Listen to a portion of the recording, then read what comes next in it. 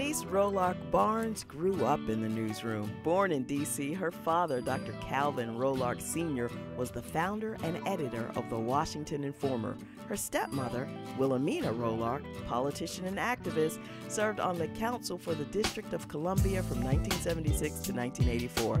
As a proud DMV native, Denise attended Howard University and received a BA in Communications, continued her studies, received a JD from Howard School of Law in 1979.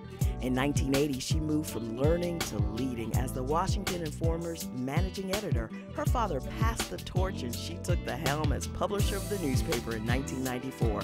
She served as the director of the Washington Informer Charities and executive producer of the Washington Informer News, a bi-weekly television news program. Honored by the NNPA with the Chrysler Financial Entrepreneurial Award, recognizing Black-owned newspapers for their entrepreneurial accomplishments and commitments to community service.